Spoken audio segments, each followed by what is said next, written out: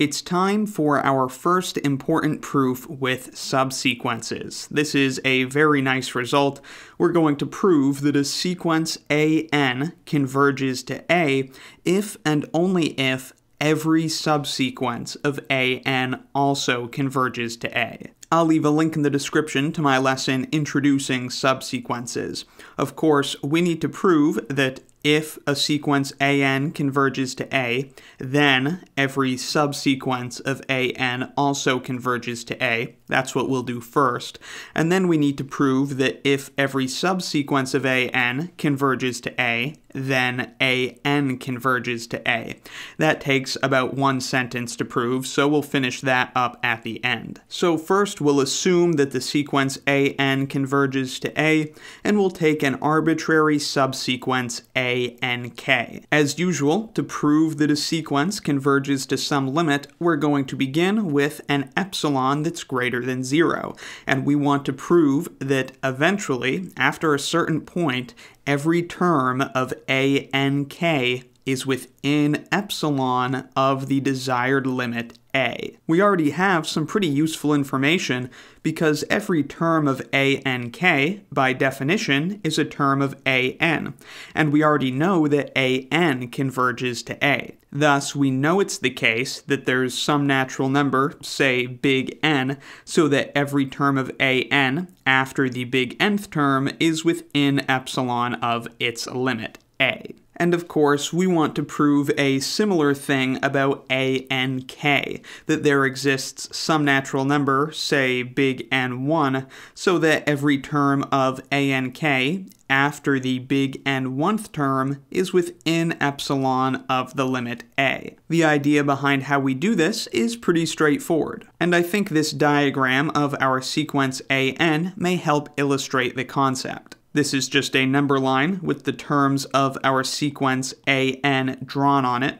The terms kind of look equally spaced apart, but they might not be. Of course, this is just an arbitrary sequence. Here is the big nth term, A big N, and remember, we know that every term after that is within epsilon of the limit A. So, as long as we take terms of ANK that are sufficiently far along in the original sequence, so they fall somewhere in here, then we'll be guaranteed this inequality. So then what value of big N1 would work so that the following terms in our subsequence are sufficiently far enough along in the original sequence? What you have to remember is that NK is itself a sequence.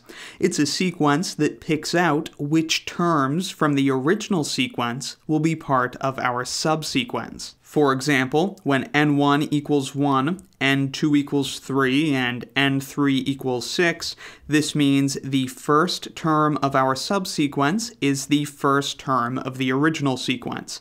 The second term of our subsequence is the third term of the original sequence.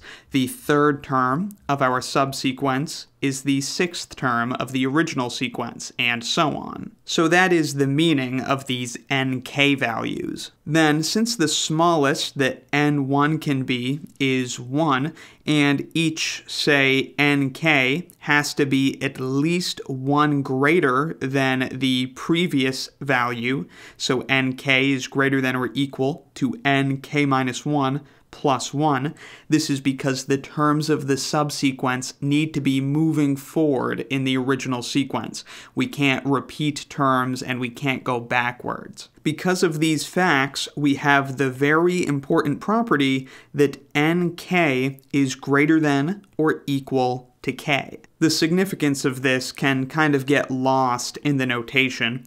What it means, for example, is that the fourth term of our subsequence is at least 4 terms along in the original sequence. And in general, the kth term of our subsequence is at least K terms along in the original sequence. This is a very important property of subsequences to understand. Now, making use of it, we know that if we let big N1 equal our original big N, then if k is greater than big N1, of course that means that k is greater than big N, and thus nk is greater than n. And again, that's because nk is greater than or equal to k. If we go k terms along in our subsequence, we have to be at least k terms along in the original sequence, and k is greater than big N. So we have that if k is greater than big N1,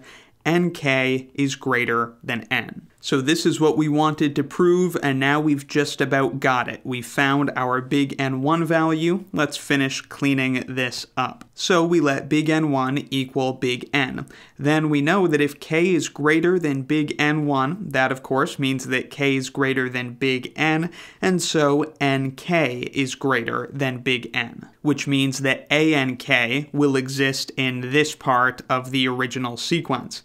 So we know that for all k greater than big N1, the absolute value of ank minus a is less than epsilon. Again, that's because we know if we go more than big N1 terms into our subsequence, that is more than big N terms into our original sequence. So we're able to apply this same inequality. It holds true for all of those terms. So when k is greater than big N1, all of these ank values are in here. They are terms of our sequence, the original sequence, after the big nth term, and so we know such terms of the sequence are within epsilon of the limit a. Again, the idea is very simple. We know that we can go far along enough in the original sequence so that this inequality is true, so we say just go at least that far along in the subsequence and we are guaranteed to have the same inequality. And so, by definition, our arbitrary subsequence ank converges to A.